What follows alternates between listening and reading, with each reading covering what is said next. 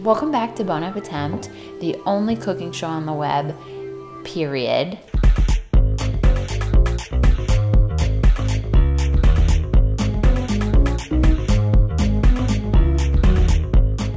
Today we're making a cake.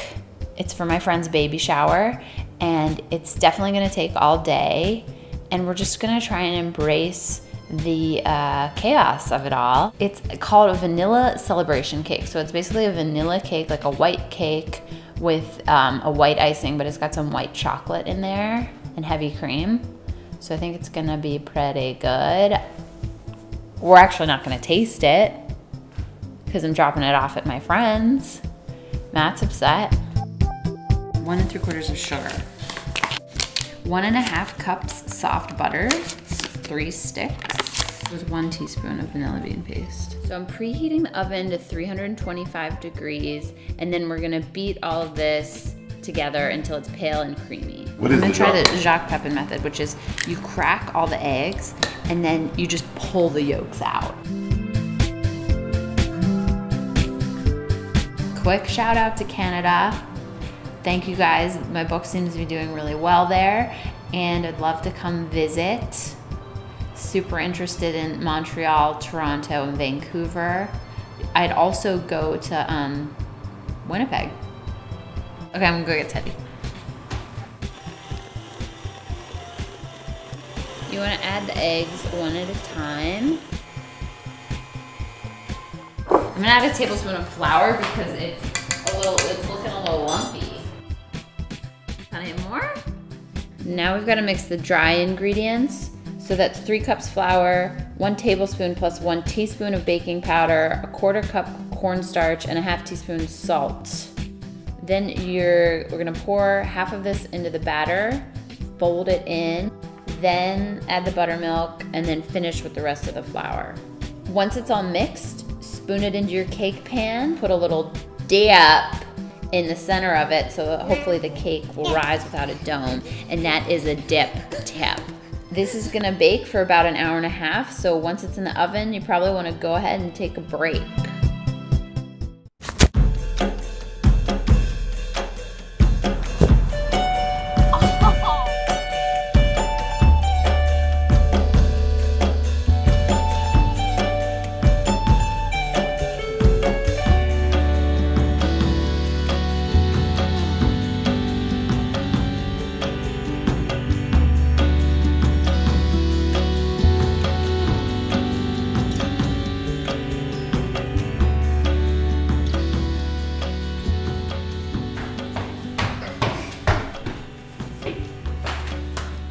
Everyone change their clothes.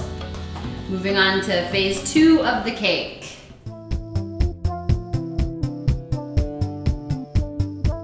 As for the syrup, you just heat 1/4 cup sugar with a 1/2 teaspoon of vanilla paste and 3 tablespoons water until it dissolves. Once the cake is cooled in the pan, you poke 25 holes right through it and spoon the syrup over it. Put 1 1/2 cups heavy cream in a pan and heat it up until the edges are just starting to bubble. Then put the white chocolate into a small bowl and pour the hot cream over it and let it melt.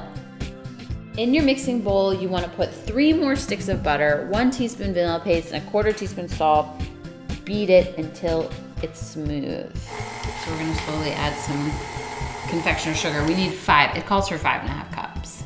But I always like to err on the side of less. Once all the sugar's in there, add the cooled white chocolate mixture.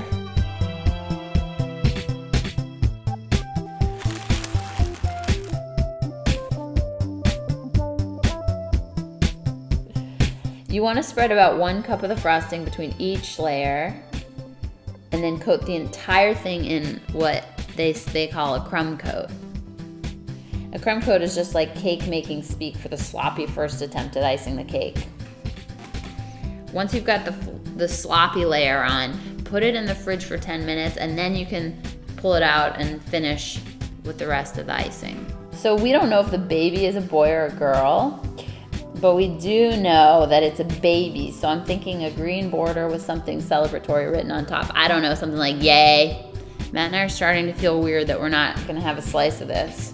but hopefully we can get our friend Dion to come over and tell us about how it tasted. People really enjoyed the cake, and most of it got eaten. Not whisper. Yeah. So today we're making a vanilla celebration cake, and honestly, we have extremely low expectations for the shoot. We have a couple of goals, and that is just to make a cake, to maybe get some footage of it, and to not get in a fight while we do it. That goes for me and Matt, that goes for me and Teddy, it goes for Teddy and Matt, Teddy and Mavis, me and Mavis, Matt, Mavis. I think that's everyone.